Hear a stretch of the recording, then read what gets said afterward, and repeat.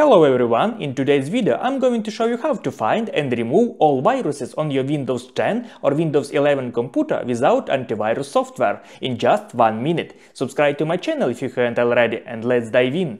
Few people know this, but Windows has built-in tools to scan and remove viruses.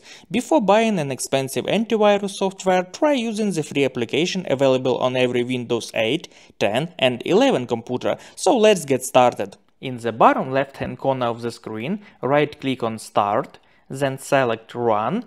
You will get Run window. You can also press Window key plus R key to open Run window. Then type here MRT and click OK.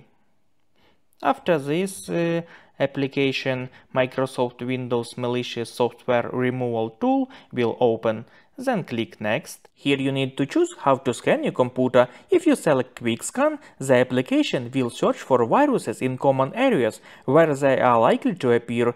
The advantage is that it won't take much time. The second option is Full Scan, which scans your entire computer thoroughly but can take up to several hours, depending on how much data you have.